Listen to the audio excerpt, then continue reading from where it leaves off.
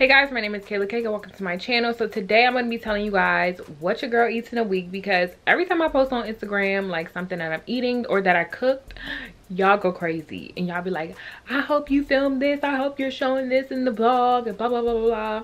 Y'all, now we have a dedicated video that I can direct you guys to, because y'all be going crazy. Oh my god, don't pay attention to my nails. Hopefully y'all ain't see that, but I don't have my nails on right now, so I feel bald-headed, but we're not gonna talk about it. So really quick, I'm gonna give you guys a background of why the gluten-free diet is giving me clear skin and I'm losing weight. I got little abs, you know what I'm saying? Maybe like, I don't got no six-pack, but I got like 1.5, you know what I'm saying?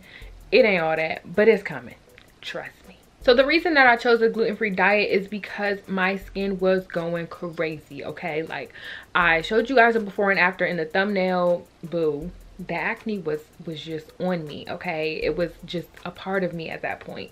And I got so fed up that I had tried so many different things. Everything in CVS, like everything, okay? The whole inventory of CVS, I've tried. Everything that be on infomercials, I've tried. I went to dermatologists. One dermatologist literally told me, wash your face with this and drink more water. Sis, all I drink is water and a little tequila occasionally, but that's none of her business. But yeah, all I drink is water. So it's like, how are you telling me? You know what I'm saying? How are you even a doctor? The other dermatologist, she prescribed me pills and topical treatments and all this stuff. And I'm here to tell you, sis, really quick, if you're using doxycycline, boo, as soon as you stop taking those, it's over. Your skin is right back. The acne's coming back, sis. Like, don't. I've tried it twice. It's that's what they don't tell you. So yeah, of course, when you get fed up with everything in life, you revert to YouTube, right? So I went and I searched so many different methods of how people were clearing their skin. Some people took vitamins. I ordered all these vitamins. Honestly, I'm not a good pill taker. I was a good pill taker with doxycycline, but these vitamins, I don't know what it is. I just couldn't remember to take them, so that just wasn't it. And then I came across a gluten-free diet, and I saw a girl, she explained it and everything, and it made sense. And it's all about your gut health. You want your gut to be more healthy. So I was like, let me try that out, because if it's gonna, one, make my gut more healthy, your gut basically controls everything, your hormones, everything. And I had hormonal acne, so I'm like, that makes sense, let me try that out. Tried it out for a week and my skin showed a drastic change. I was like, oh my gosh. Then if you guys are subscribed, you know that I tried the celery juice cleanse, and I will link it up here for you guys. And honestly, it gave me like this fresh start to the diet. So I already was doing the diet for like a week, and my skin showed crazy change, like already, just no gluten. You guys can Google it. I'll leave some articles down below, maybe if I can find any good ones. But yeah, I did the celery juice cleanse about a week into my diet, just to give me a fresh start and cleanse everything out of my body. So now all I'm putting in is healthy things and no gluten. And that gave me like the best freaking start ever. And I think honestly I am gluten intolerant, because I'm not gonna lie, sometimes I have cheat days, and right after those cheat days I get a little friend on my face, okay? I went to a cookout not too long ago, went berserk, okay? I'm talking mac and cheese, girl, everything. And I had a lot of friends on my face. Do the math. So yeah, it really only made sense, and from then on I've just been doing it over and over and over. I've been doing so much research. I've been grocery shopping, spending more time at the grocery store, just paying attention to what's in what. And if you guys see my vlogs, I'm literally always in the grocery store in every single vlog. Once you educate yourself on a diet, then you go to the grocery store, spend time in there, and every time you go to the grocery store, you'll spend less time and less time and less time, because you'll know what you're going for, if that makes sense. So yeah, now that my skin is finally clearing up and this diet is actually working for me, I just feel more confident. I'm losing a little weight. Okay, your girl got a little abs. I just feel better, and I'm not gonna lie and say that I don't break out here and there, and I'm not gonna lie and say that I don't cheat here and there. It's some cheat meals in this video. I gotta keep it super real with y'all. Sometimes your girl just want a little cookie, a little mac and cheese, a little fried chicken. You know, just don't fight me. You know, I'm a human. Sometimes your girl got cravings, and sometimes I just gotta satisfy them. Like, I just have to. So I treat myself sometimes, but yeah, most of the time I really do stick to this diet. So if you guys want to know all my recipes, and trust me, they don't taste like cardboard in the bottom of people's shoe, this stuff is actually good, okay? Like, this food is actually bomb. So yeah, if you guys want to know what your girl eats in a week, continue to watch. Don't forget to hit the subscribe button, turn on post notifications, and follow the girl on Instagram for more very food porn Instagram stories. Okay, so let's go ahead and get into it. All right, so for breakfast, I'm gonna go ahead and start off with my base breakfast, and this is something that I make almost every single day. I love eggs, spinach, avocado. So if you see me making eggs in another recipe or another day, this is exactly how I make it. So I decided to show you guys this first.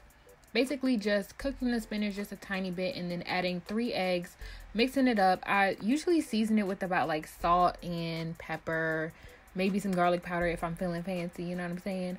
But always in all my cooking in general, I always watch my salt, just because, you know, I'm not trying to have no high blood pressure, okay? Running a family, I'm trying to prevent it. So I always watch my salt. Just pay attention to what's in seasonings, and you'll be fine. So yeah, scooping out the avocado. I always have about half avocado almost every day. Not every day, but almost every day. And then I just, you know, eat the eggs and avocado. Boom, I probably might put a little hot sauce, you know, just spice it up a little bit. So for Tuesday, basically doing the same exact thing, making spinach and eggs, but I'm going to make a little avocado toast. Okay, we getting fancy. So I'm going to use these Odo's bagels, and these are gluten free. And then I'm going to go ahead and just toast those and make me some avocado spread. Okay, so just cutting up half avocado, and then I'm gonna mash it into a bowl, add a little some, make it nice and tasty, and then spread it over the bagel. So usually I just mash it up with a fork, and then I added some tomatoes. We'll get to that, I'm kind of ahead, but yeah, I added some tomatoes. And another tip, always try to use what's in your fridge. I never let things go to waste. I always at least try to implement it in something. So yeah, as you can see, I'm using these diced tomatoes that I had for another recipe that I had, you know, did a few days ago, and I was like, I don't want these to go to waste. So I just added it into the avocado and made a nice little avocado spread. It was so good, you guys, like so freaking good. The Odo's is good for like toast, and then I'll put another brand down below that's really good for sandwiches. So for Wednesday, it was a lazy breakfast. I went ahead and cut up some leftover strawberries, and then I just made like an egg taco because I don't know, I was just trying to be a little bit more fancy, and I went ahead and popped on the screen the brand that I would use. The brand that I did use, honestly, I'm not even going to talk about it because I hated it. I'll put it in the description box, but yeah. So for Thursday, pancake time. So I don't usually like pancakes, and let's just talk about it, I can't even eat them, to be honest. So I found these gluten-free ones, and I was like, okay, let me try it out. I haven't had a pancake in a long time. These actually surprised me. So they were really good. Just follow the directions on the back of the bag and you'll make the perfect consistency. And then I just put a little syrup on top, and boom, pancakes. All right, so Friday is my cheat day, and sometimes I like a sweet breakfast. Sometimes I have a savory breakfast. Well, most of the time I have savory breakfast, but sometimes I want a little something sweet. So I use these Vans gluten-free waffles. And another tip, the plain kind of this is a lot better. For some reason, the flavored ones get a little soggy. But yeah, I just spread some Nutella on top, and then I go ahead and cut up some bananas, and I just add those on top just to add something healthy. You know what I mean? I always like to have like fruit or something healthy with my breakfast. And this is also a really good on-the-go breakfast too as well.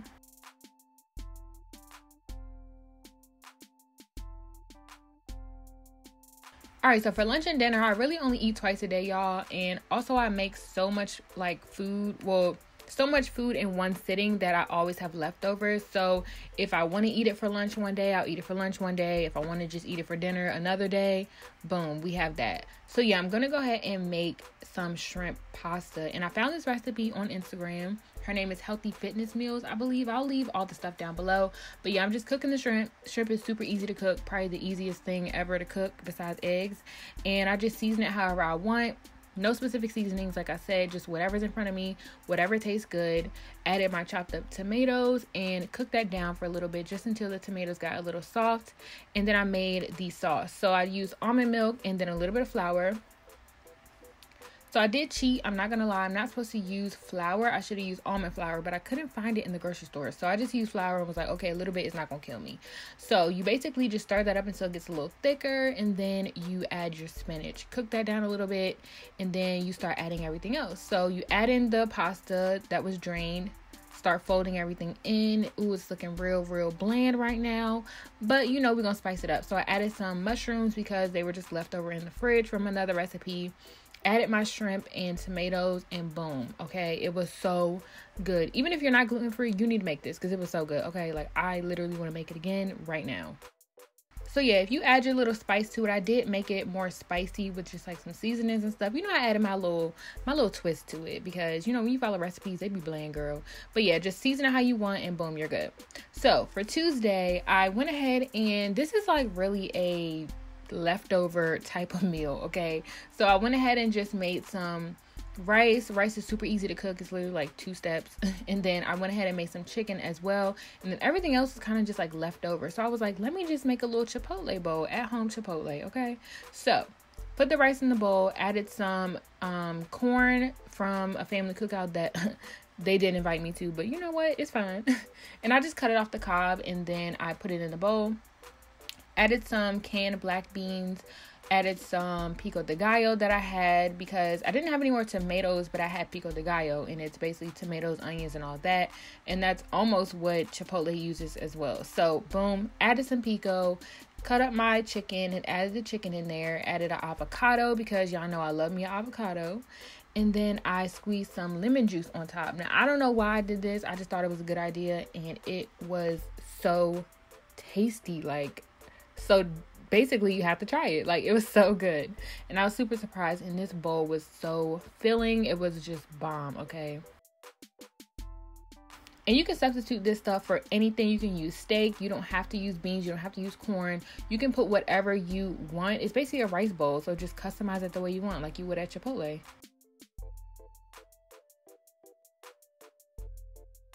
So for Wednesday, y'all went psycho. Okay, y'all went psycho on me on my Instagram when I made this, and I showed you guys, and I was like, it's gluten free, and it looks so good. So this barbecue chicken pizza, y'all, I marinated this chicken for about an hour. Honestly, like I said, I put whatever seasoning is in front of me.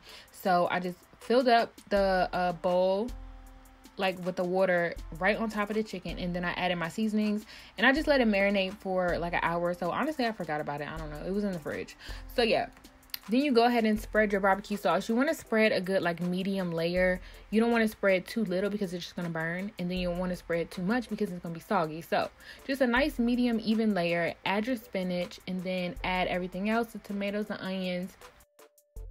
And then you want to just pop it in the oven for about like maybe 10 minutes or so. After it comes out the oven, spread the chicken. And the reason I put the chicken after I kind of soften the veggies is because I don't want the chicken to overcook. And so I just pop it back in the oven just a little bit just to get the chicken nice and hot. And then boom, there you go. I did add a little hot sauce. I know y'all see that. But yeah, it was so good. This pizza is so fire. Like, I don't think y'all understand. So for Thursday, I'm going to go ahead and cook some salmon. I've been so obsessed with quinoa ever since I went gluten free, and broccoli is like one of my favorite vegetables. So yeah, going ahead and cooking that salmon. Like I said, I always cook a lot, so I'm clearly not gonna eat 3 pieces of salmon, but girl, this salmon was so good. I seasoned it with, girl, I don't even know what I seasoned it with, but it was so good. So about, I would say 4 to 5 minutes on each side. I'm just going to go ahead and plate. Super easy meal. For the quinoa, you just basically pay attention to the instructions on the back on how to make it. Real easy, y'all. Okay, the directions are on the back. I don't have to tell you. And then I just steamed the broccoli, and you got a nice, easy, balanced meal. Like I said, all my meals are pretty much 20 minutes or less. Super easy. And it looks like you did the most, but you really didn't. And that is the goal. And you pretty much have a super balanced meal every single time. Amazing.